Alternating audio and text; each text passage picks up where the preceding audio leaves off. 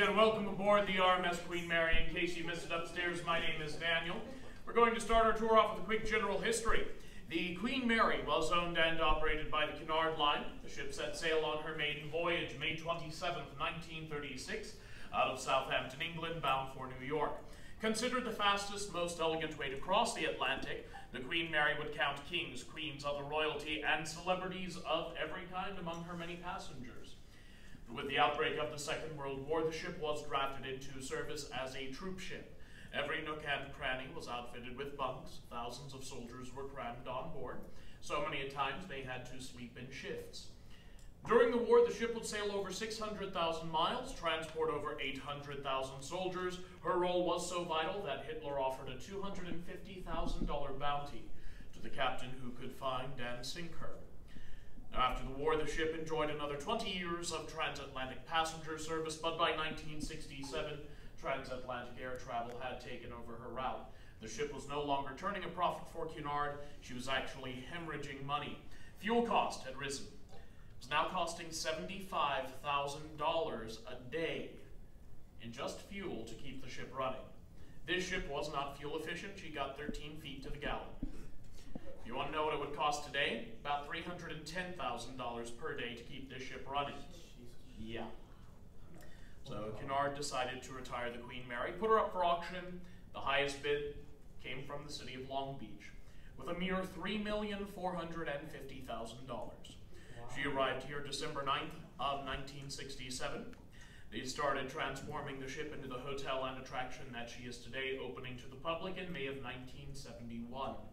In April of 1993, the Queen Mary was added to the National Register of Historic Places. This last May marked the 81st anniversary of her maiden voyage. This December will mark the 50th anniversary of the ship's arrival here in Long Beach. Now, over the years, there have been stories, reports, rumors, whispers in the dark, that the Queen Mary is haunted. The ship is currently listed by Time magazine as one of the 10 most haunted places in the world. She's number 6 on that list. What? Not everyone can be the Amityville Horror House. So, we do get a lot of guests on board the Queen Mary interested in the hauntings, the paranormal activity reported on board. We get asked a number of questions about these hauntings. Questions like, why is the Queen Mary haunted? It's a very good question, one that's relatively easy to answer. The reason the Queen Mary is haunted is, I don't know. Nobody fully understands the cause of a haunting. That's why hauntings are referred to as being paranormal. The word paranormal is defined as something that cannot be scientifically explained, and therefore we really can't explain it. But there are a number of theories that have been presented over the years, one of those theories being the number of deaths that have occurred on board the ship.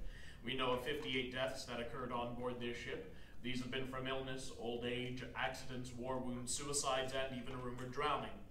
Many people believe that the deaths have contributed to some of the hauntings that now take place on board the ship.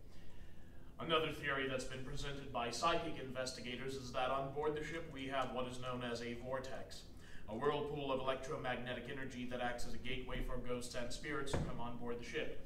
One of our first psychic investigators, Peter James, claimed that because of this vortex, we have anywhere from 300 to 600 ghosts on board the ship. So there's another theory. Now, it's a possibility that what some of these people have experienced, nothing more than what is known as a residual energy, an energy of a past event stored within the ship that repeats over and over and over again. That's another theory, that some of the things that are commonly believed to be hauntings on board the ship is nothing more than a stored energy repeating itself. But most of the paranormal investigators who have investigated the ship find that the strongest hauntings tend to stem from sudden, horrible, violent deaths that occurred on board the ship. There were a number of those, and we'll be talking about some of them during our tour today. Now, whether these are the answers or not, we don't know. These are just theories that have been presented. Another question I get asked frequently, especially when I'm doing the ghost tours, is if I've ever seen a ghost on board the ship. Well, I can tell you I've seen things, heard things, and felt things on board this ship I have absolutely no explanation for. And no, I'm not saying that just because they pay me to. I'll share with you a couple of my own experiences during our tour today. I've also had a lot of guests ask if I'm a ghost. I'm not. It's usually at this point that somebody says that's exactly what a ghost would say, so allow me to demonstrate for you that I cannot pass through solid matter. Hopefully that takes care of that. I also want to point out that I do not consider myself in any way to be a psychic, a sensitive, or a medium. I am an extra large. Thank you, I'm here all week. The first ghost story that we're going to talk about on our tour was reported here in the Mauritania room. This room was originally the third-class garden lounge. It was the social center for third-class passengers on board the Queen Mary. Today the room is used as one of our banquet event rooms. Following one of these banquet events back in 1989, 3 women from our property services department were dispatched to clean the room up. Entered the room and discovered a woman wearing a long white gown sitting in a chair placed in the middle of the dance floor. The dance floor was located on this side of the room. Now, the lady in the white gown just sat there, hands folded in her lap, looking down. And when the ladies from property services entered the room, she did not look up at them, did not say anything to them, did not acknowledge their presence at all. But they came into the room anyway. They got set up, started cleaning. After a few minutes, one of them realized that they would need to sweep and mop the dance floor, and that meant the lady in white would have to go. So one of them stepped up to the lady in white, told her that they needed to clean the dance floor and that she'd have to move. But she just sat there. There were a few more failed attempts asking her to move off the dance floor. Then the lady from property services stepped outside of the room, got on her walkie-talkie, called for assistance from security, and returned to the room to discover that the chair was empty. The lady in the white dress was gone. Her 2 co-workers were standing off to the side of the dance floor, staring at the empty chair. So she approached them, asked them what had happened to the lady in white, where did she go? They told her that just after she had stepped out of the room, the lady in white suddenly looked up, looked around the room, perhaps looking for something, someone, and then slowly disappeared. Now, all 3 of them reported seeing her, said that she was here for approximately 10 minutes. It's the longest reported ghost sighting that's ever been recorded on board the ship. The identity of the lady in white is a mystery to us. We do not know who she was, but there have also been sightings of her throughout our hotel corridors. Sightings of her in the first-class main lounge, sightings of her in the lounge at Sir Winston's, one of our restaurants. There have also been sightings of her in some of our hotel rooms. So for those of you staying on board the ship, have fun with that. Definitely one of our most frequently reported ghosts, the most recent reported sighting of her being about 4 weeks ago, reported to us by one of our hotel guests. Saw her down on B deck, approach one of the doors to one of the hotel rooms, and simply walked right through the door. That was about 4 weeks ago. So, before we continue with our tour, does anyone have any questions so far? Do they have any theories on who she might be? Nope. Any other questions? Okay, moving on. This way. Mentioned, we recently passed the 81st anniversary of the ship's maiden voyage. And at this point, virtually every nook and cranny on board the Queen Mary has some sort of ghost story connected to it. There really is no safe place on board, not even the bathrooms. For example, the ladies' room right here, where ladies have reported seeing what it seems to be the ghost of a captain or a ship's officer inside the ladies' room. Some of you may be wondering why we have a male apparition showing up inside the ladies' room. Well, it turns out that the ladies' room was originally the men's room, and the men's room over here was originally the ladies' room. They were switched here in Long Beach. Why they did that, I have no clue. But many parapsychologists have told us that this could explain these reported sightings of the ghost of a captain or officer inside this ladies' room. Now, some people do believe it could be the ghost of Second Officer William Stark. Second Officer William Stark did pass away on board the ship after accidentally ingesting tetrachloride, dry cleaning fluid. So how do you accidentally wind up drinking dry cleaning fluid? Well, every night before turning in for the night, Officer Stark had his personal steward fetch him a glass of gin from Officer Stark's own private stock. But he also had a cabinet right next to his gin cabinet where he stored cleaning chemicals and some of those cleaning chemicals were stored in old gin bottles. Well, one evening, his steward made a mistake, went to the wrong cabinet, grabbed a gin bottle of clear liquid, which turned out to be tetrachloride, poured a glass of this for Officer Stark, delivered it to the officer, and Officer Stark downed it in one gulp. Realized his mistake, of course, but instead of going to the ship's doctor, he simply went to bed. What? Yep. Within 3 days, he was dead. So, some people think that could be Second Officer Stark. I don't know. I've never been in there to investigate myself. But in any case, ladies, good luck with that restroom. It was August of 2012. One of our many tour guides reported that when he entered this area of the ship, from the hotel corridor right over here, approaching the third-class main staircase, he noticed what appeared to be a gentleman dressed all in black walking up the last few steps of the stairs. Nothing out of the ordinary, until the gentleman walking up the stairs reached the top of the stairs and suddenly was gone. The tour guide mentioned this to one of his supervisors later that day, and the supervisor informed him that he had seen a ghost, commonly referred to as the Man in Black. Yes, we are very original when we name our ghosts around here. Lady in White, Man in Black. Anywho. But also went on to explain that the third-class main staircase was where two of the Queen Mary's passengers had lost their lives. It's the steepest passenger stairway on board the ship. It is also located toward the bow, the very front of the ship. It's where the roughest ride was on board the Queen Mary. During rough weather, this was the part of the ship that'd be rising and falling with the waves. The ship would encounter some rather large waves, some of them measuring over 90 feet in height. You'd have to sail up and over them. Going up and over the wave, the stairs would get steeper, to the point where they were almost vertical. And if you happened to be walking up or down the stairs at the wrong time, you were going to fall. And this happened to a number of passengers. 2 of them did not survive their injuries. And it is generally believed that the Man in Black was one of those passengers. There have been over 24 recorded sightings of him on this section of the third-class main staircase here in Long Beach. The tour guide who reported seeing him back in 2012 still works on board the ship, still does tours, and tells his tour groups about his experience in the third person. That's unfortunate. Yeah. So, now that we know how dangerous the stairs are, let's walk down. Cool. That is what that room was.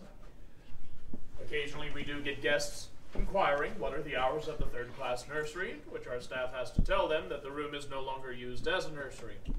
Some of those guests will inform us then that they were passing by this room earlier in the day and heard children on the other side of that door.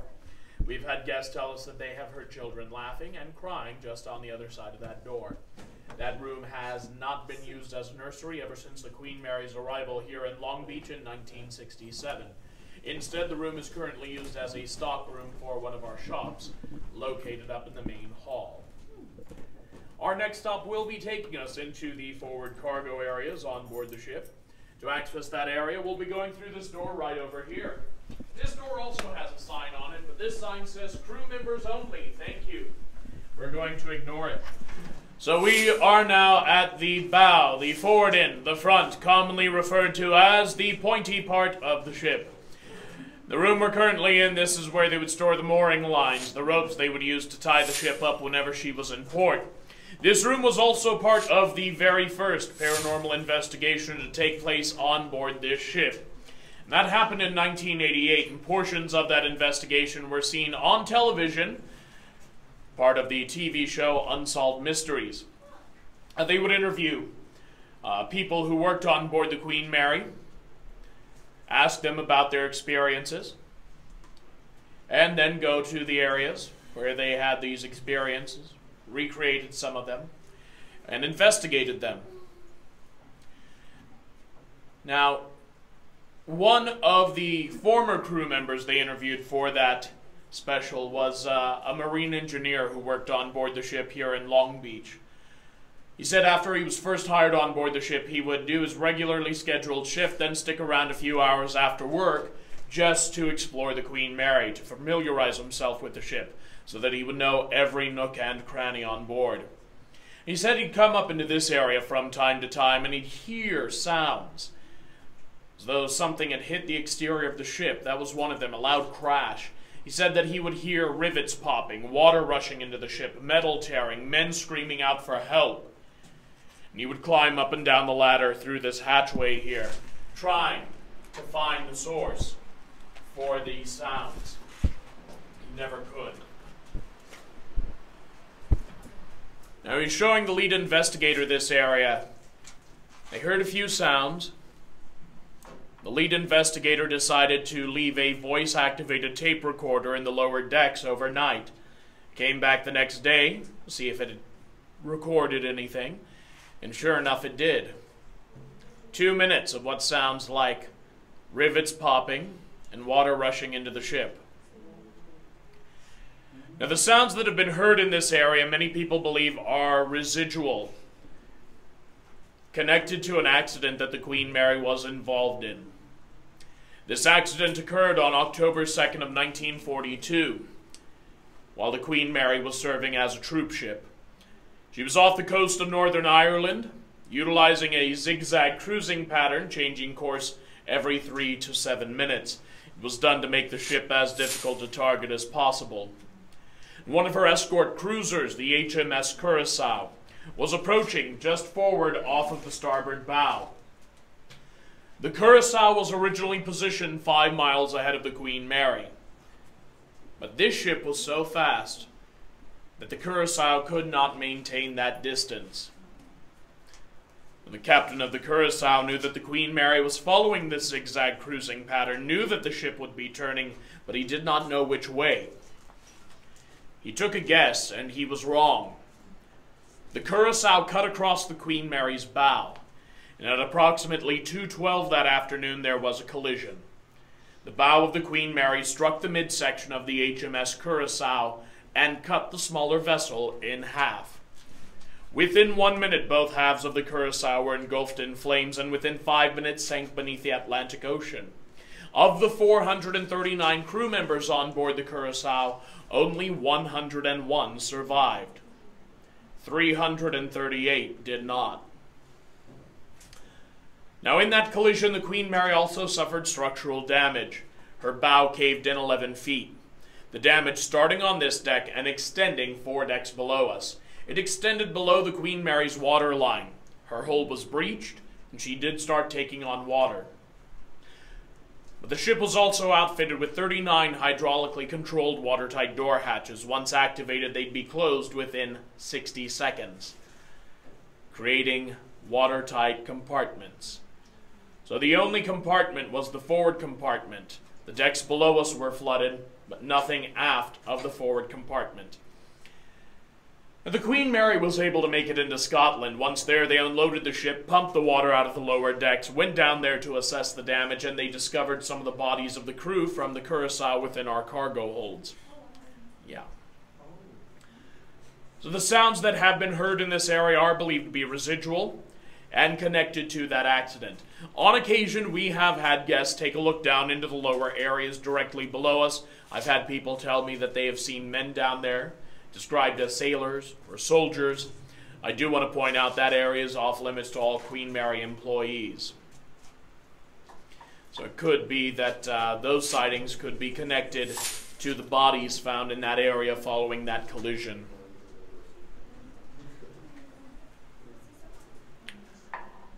There's something else that has been happening in here.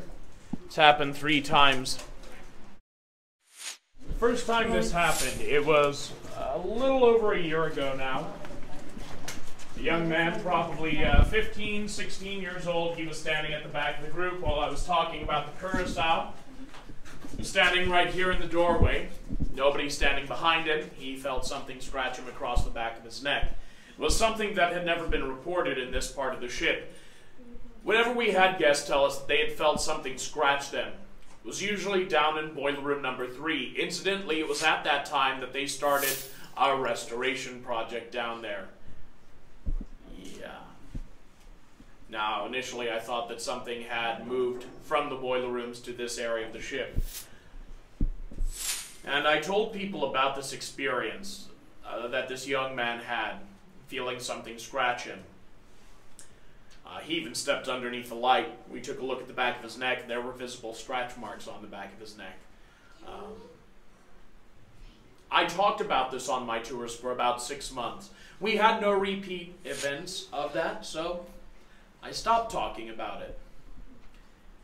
And then 4 weeks ago, it happened again. This time, it was another young man. This young man was around 13, 14 years old. While we were in this area of the ship, he asked me if people had ever experienced stomach pains down here. I explained to him that there were certain areas on board the Queen Mary where people have been known to experience nausea. That usually will subside once we exit the area. Well, we were at that point. We were about to leave this area, so we did. We exited the same way that we came in. When he went out the door, he asked me if anyone had ever been scratched in this part of the ship. And I told him it's happened once, to the best of my knowledge, and asked him why he was asking. That's when he lifted up his shirt, exposed his belly, and showed me that there were 3 red scratch marks across his belly. Interesting that he was complaining about stomach pains while we were down here. And then just a few days after that occurred, I had a couple of guests tell me that they watched scratches appear on a woman's back while we were down in this area. So it appears that we have something that scratches people down here from time to time. So we'll be making our way out of this area now. The Queen Mary is a hotel. We have 346 hotel rooms on board. Many of them do have reports of paranormal activity connected to them. One of our suites, M119, is known for the smell of cigar smoke. Guests have reported smelling that inside the room. There have also been occasions people have smelled that cigar smoke in the corridor just outside the door to the room at times when the room has been vacant. Now, a number of years ago, one of our maids went in there and reported encountering a gentleman sitting in a chair smoking a cigar. She apologized for the intrusion, told him that she would come back to clean the room after he had checked out, but also reminded him the Queen Mary is, in fact, a non-smoking hotel. Told him he'd have to put the cigar out. He just glared at her for a moment, she said. Then he began to stand up out of the chair. And as he did so, he simply faded away into a little wisp of smoke. The smoke floated up into the air, she said, and then into the portrait hanging on the wall. She looked at the portrait and realized that it was a painting of the gentleman she had seen inside the room. And that painting is of Winston Churchill. The room M119 today is known as the Churchill Suite in his honor. He always requested that room whenever he sailed on board the ship. Winston Churchill sailed on board the Queen Mary a total of 8 times. Another room that this one's got a little bit more publicity around it. B340. B340 is actually believed to be the most haunted hotel room on board this ship. Has not actually been used as part of the hotel since 1983 due to some of the problems we had with it. And these problems consisted of guests complaining that the lights would go on and off by themselves in the room. The TV would change channel, adjust volume, go on and off all on its own. The water in the sink and the faucet said to be turned on all by itself. Now, initially we did what any normal hotel would do. We had our electricians take a look at the electrical, the lighting. We had our plumbers check out the plumbing for the faucet. We replaced the TV, but we still got these reports on a fairly regular basis. We also had a number of guests tell us that in the middle of the night they would hear someone knocking on the door. Even as they were opening the door, they could hear someone knocking on the other side. It would stop when they had opened the door all the way, and reveal an empty corridor. We had guests complain that in the middle of the night, they would feel somebody sit down on the edge of the bed next to them. There was nobody there. We had guests tell us that they would feel something tugging on the blankets, pulling them down towards the foot of the bed. We had guests tell us they'd wake up in the middle of the night to a chill, find the blankets on the other side of the room. We also had one hotel guest turn up at the front desk in the middle of the night, told our staff that she was staying alone in room B340, and she woke up when she thought she felt somebody climb into bed next to her. But there was nobody there. Now initially she thought that she had been dreaming, so she tried to go back to sleep. And that's when she heard a man's voice whisper, "I'm cold." Not only did she show up at the hotel front desk in the middle of the night to tell them about this experience, she brought all of her luggage with her and checked out. It was at that point we started looking through the ship's logs, curious to know if there had ever been any report of odd activity in the room when the ship was at sea. We found 2 entries of interest, one from 1958, A woman sailing alone in the room had seen a gentleman at the foot of her bed in the middle of the night. She screamed. The steward came to the room, searched it, but he could not find anyone in the room other than this woman. In the report, the steward also stated that when he heard her scream, he was only about 10 paces away from the entrance to the room. He didn't see anyone exit the room.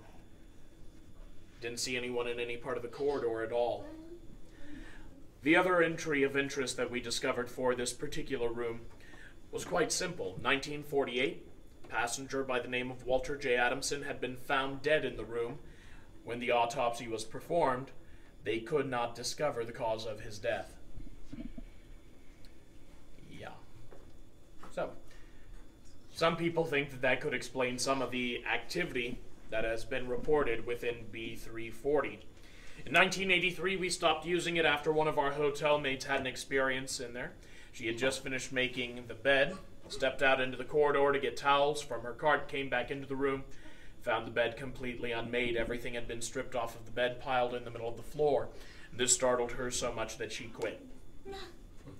That's when management decided to stop using the room as part of the hotel. It sat vacant for about 5 years. In 1988, it became the payroll office on board the ship. But we had problems with the computers, the printers in that room. Our crew members reported strange activity. Some of them had felt something touch them in there. They also had problems with their paperwork flying off their desks randomly. Initially, they'd think it was the portholes being left open, but the portholes were closed at those times. We also had a number of payroll discrepancies. A lot of shortages were reported on paychecks. After 3 months of nothing but problems with the room, they decided to relocate payroll to a different part of the ship. And ever since 1988, the room had only been featured as part of our ghost tours, until 2 weeks ago, when management informed tour guides on board the ship that the Haunted Encounters tour, the Paranormal Shipwalk tours, none of our haunted tours would be going to that room anymore. We asked them why. They said, "That's not for you to know." So about 2 weeks ago, they locked us out of the room, giving us absolutely no reason. We are now standing out in front of what is probably the most asked about room on board the ship, the Queen Mary's first-class swimming pool. The room is believed by many to be the center of much of the paranormal activity reported on board the ship. It's where psychic investigators have told us that vortex is located. I mentioned that briefly at the start of the tour. The whirlpool of electromagnetic energy that acts as a gateway for ghosts and spirits aboard the ship. They tell us that it is located in the changing rooms connected to the first-class swimming pool. The changing rooms are directly below us. There have been sightings of a woman in a 1930s-era bathing suit seen at the edge of the swimming pool, dive into it, and disappear. Wet footprints have been known to materialize alongside the swimming pool. I was leading one of our paranormal shipwalk tours through the room back in April of 2010. We discovered a set of wet footprints leading from the swimming pool back into the changing rooms and into one of the changing stalls. Now, some of you are probably thinking, wet footprints next to a swimming pool. Big deal. Except our swimming pool's been drained for 25 years. There's no water in it. And even though it looks like there's light reflecting off of water in the swimming pool, there isn't. We have ripple projectors in there. Special effects. Ta-da!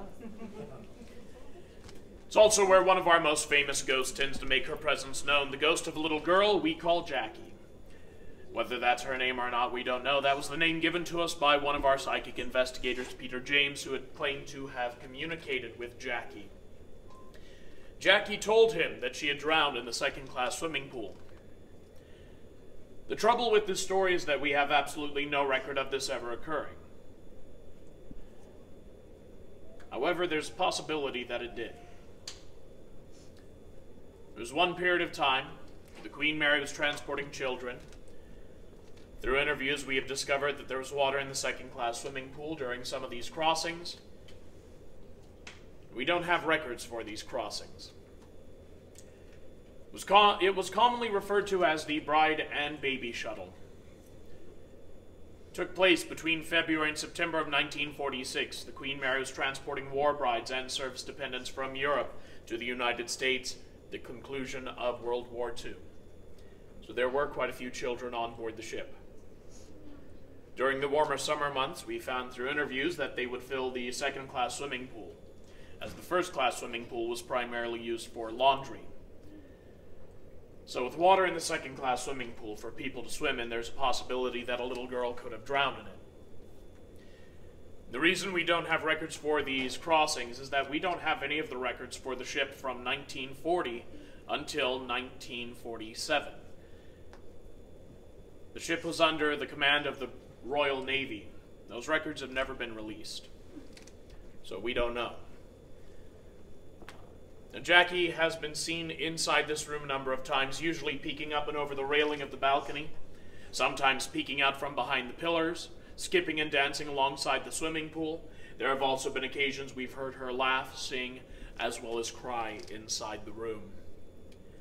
Now, some people are curious as to why she now shows up here in the first-class swimming pool instead of the second-class swimming pool.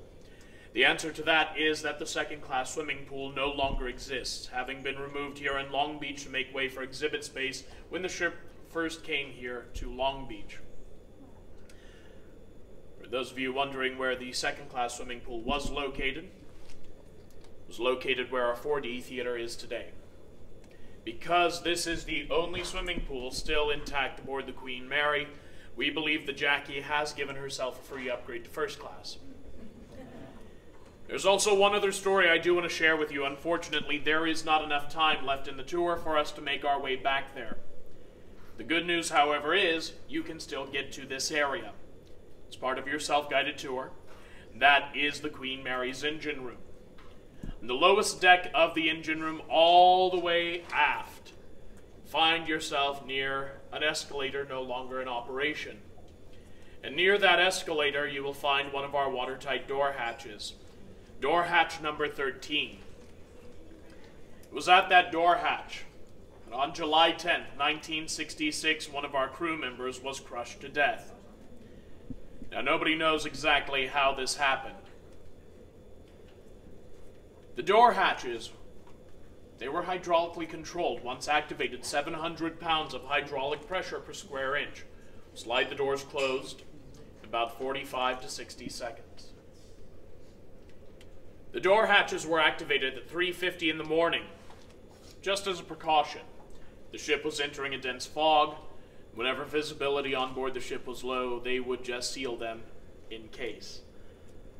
It was about 10 minutes after they had been activated that they discovered the body of this 18-year-old fireman in the door hatch, found in a standing position with his arms pinned at his side. The door, which would slide closed, was pressing up against the right side of his body. When they found him, he was unconscious but still alive. They released the hydraulics, called for the doctor. The doctor looked him over, injected him with morphine to ease any pain that he was in. The young man did pass away shortly thereafter. As I said, no one knows what led up to this accident. There has been some speculation. Perhaps he was playing a game of chicken, jumping back and forth through the door hatch just to see how many times he could make it through. Some people believe that he had stopped to pick up a wrench that he had dropped. It was just in the wrong place at the wrong time. Some people have also questioned there's a possibility that he may have been held there against his will. We don't know. We probably never will fully understand the truth behind this accident. There have been a number of sightings down there in the engine room. Guests and crew members have reported seeing what appears to be the ghost of an engineer dressed in dark blue coveralls that are stained in oil. He has a beard and wears a white cap. That does fit his description. They say that they've seen him running along the original catwalks, or from a distance they see him near watertight door hatch 13, try to catch up to him, but he's not there. Disembodied voices as well as disembodied whistling have been heard back there. There have been a number of guests who have reported feeling something touch them as they passed through the door hatch, only to discover greasy handprints where they felt something touch them. So if you do happen to find yourself down in the engine room today, by door hatch 13, feel up to it, say hello to John. But don't be surprised if he lets you know that he heard you. To access the engine room, you'll want to go out these doors over here. At the end of the gangway on the left-hand side, you'll see a staircase. You just want to go up those stairs, Follow that raised walkway alongside the ship to the other end, and then down the stairs back there. That'll get you access to the engine room, historic exhibit, the 4D theater, and propeller display. To access the upper decks on board the ship, you are welcome to use the onboard elevators right over here. They will take you up as far as Sun Deck. Promenade Deck is where we began our tour if you wanted to head back up there. If you have any questions or need directions anywhere else on board the ship this evening, feel free to stick around. I'll be here for a few minutes. And if you enjoyed the tour, my name is Daniel. If you did not, it's Tiffany.